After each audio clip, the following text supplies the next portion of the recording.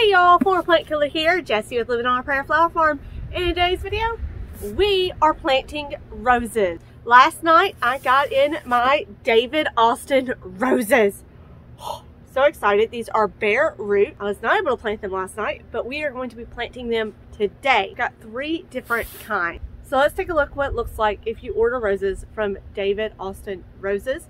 And we'll go through all the steps and getting them into the ground. So I opened this last night, and since I couldn't immediately plant it, I needed to make sure the roses didn't dry out.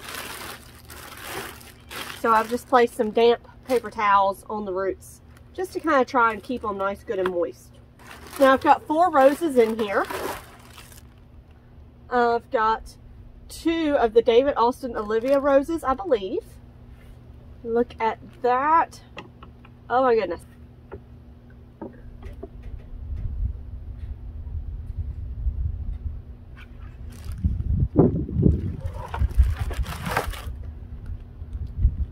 Olivia Austin. Oh, that was not Olivia Rose.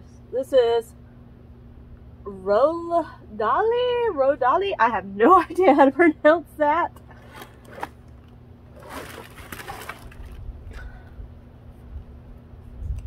Olivia Austin.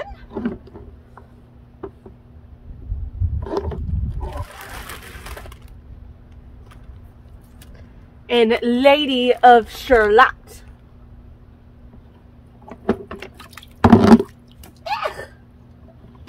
We're actually going to lift you up just a little bit more. Okay, we have to let these roses rehydrate for a minimum of 2 hours. I'm going to let them go probably for about 4 hours just to make sure they're good and hydrated. And then I think I know where I'm putting them. Not 100% sure. This is the first permanent plant that I'm planning on having at the farm. So we're slowly starting to move towards something of having more permanent areas and knowing where things are going to go. So let's let these soak and I'll see you in a few hours. So I think this is where I'm going to plant my roses. And just so you can see, there's the front of my property, the house. And there is the flower farm. Bulb bed is way out over there. And as you keep turning, there's the rock pile. And then here is our little area. It's right off the farm. I can easily water this if I need to, though I'm not planning on watering them much. And I've got room to grow more roses right here. It gets lots of sun. This tree should provide some shade at some point during the day in case it gets too hot. And if they don't, I can add more shade structure, not a big deal. So let's get to digging some holes.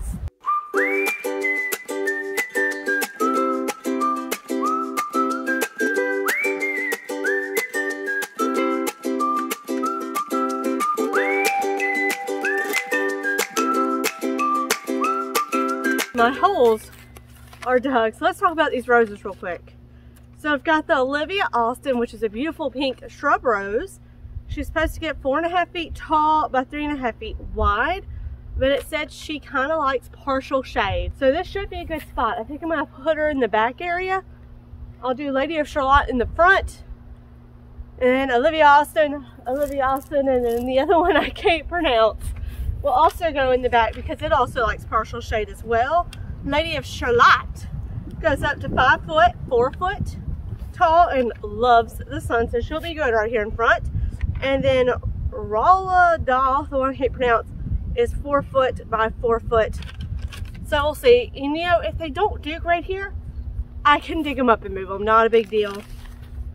But first, we need to amend the holes. So let's go get some compost and some hummus that I bought.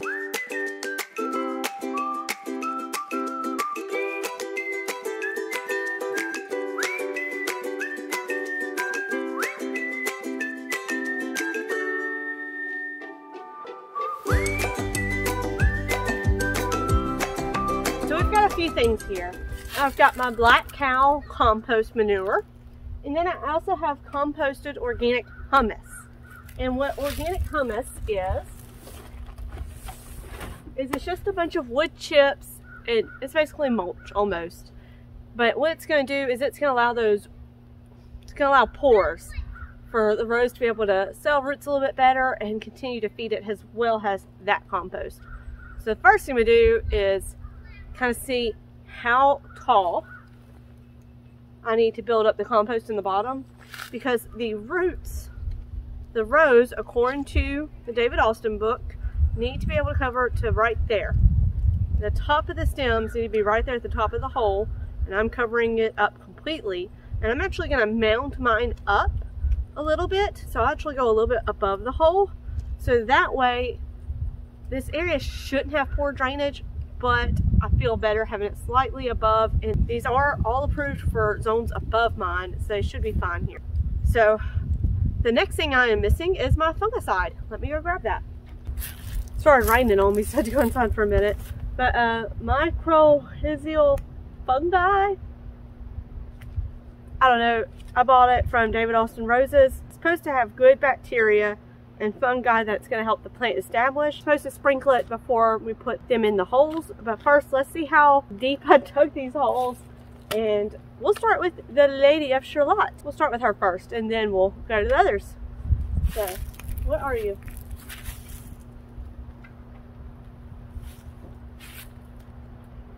Here she is, Lady of Shalott. I may have to dig the hole even deeper. Okay, got my hole a lot deeper now. I'm just gonna go ahead and use this to kind of scrape it up just a little bit. Loosen up some of that dirt.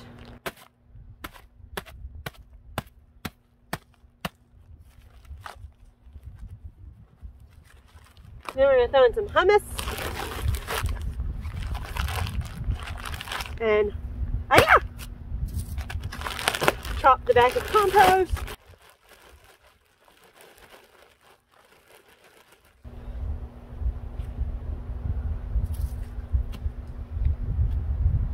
I'm just making a nice bed for this rose, and I'm going to lay my garden stake and my hydrated rose that's been sitting there for a few hours. Now my veg much, which is fine. It is fine.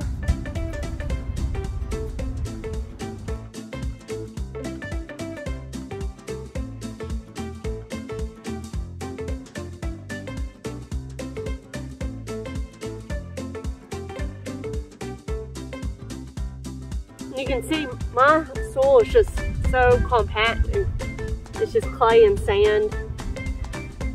So by adding this organic humus, which is just a bunch of shredded bark and dirt, really helps with this. And oh my God, do you know what I just forgot to do?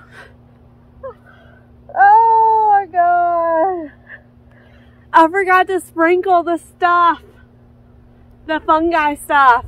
Ah! So I need to take her back out. Dang it.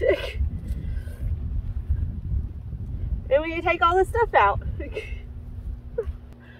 I never claimed to be the brightest.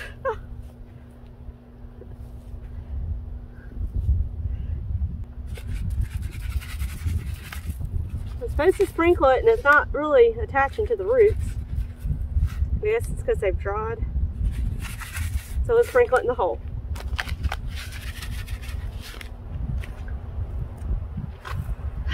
Take two. Oh my gosh, I cannot believe I did that.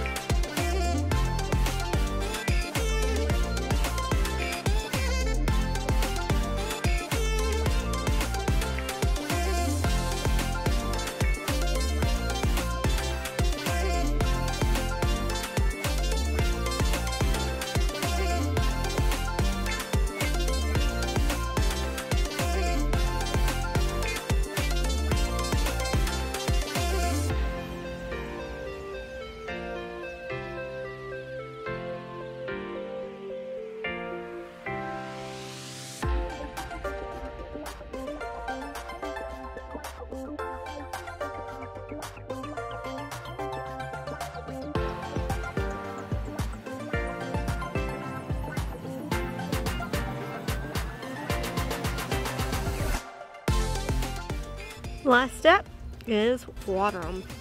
Oh, sorry.